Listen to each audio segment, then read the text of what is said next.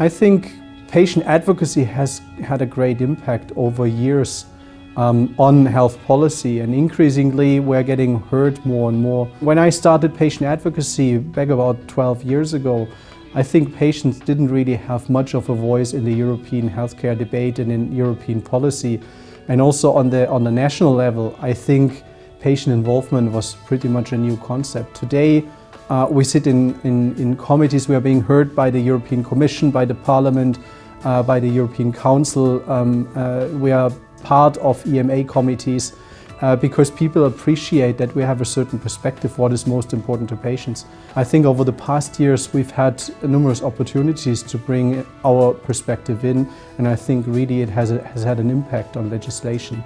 Well, I like to think that the patient organisations, I think depending on their age and experience, are realising every day that they must be involved with all the challenges that are in the system.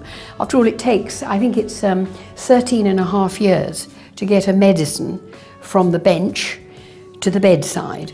And that involves, of course, the 8 years in development, which I think patients also should be involved in, then the regulatory process, the clinical trials, and then, of course, the HTA, which demonstrates the societal benefit.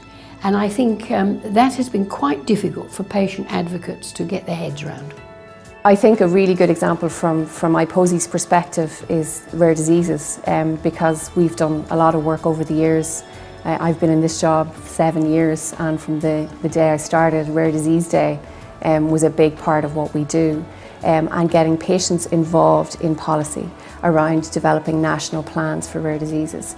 And in Ireland, what is really, a really good example of patient involvement is this, because patients are actually sitting at the table in the Department of Health, in the ministry, writing the plan for rare diseases. And I know that in other countries patients have been consulted, consultations have been organised by ministries, but I think we're quite unique in that we're actually sitting, and I'm one of those patient representatives, there are 4, who are sitting around the table with our Department of Health, with our Health Technology Agency, with members of staff from the Minister's Office, and we're actually writing the plan. And I myself chair the subgroup which is developing a strategy for access to treatments for people with rare conditions. And I think that's a really good example of where patients can really not just influence policy but be involved in crafting it.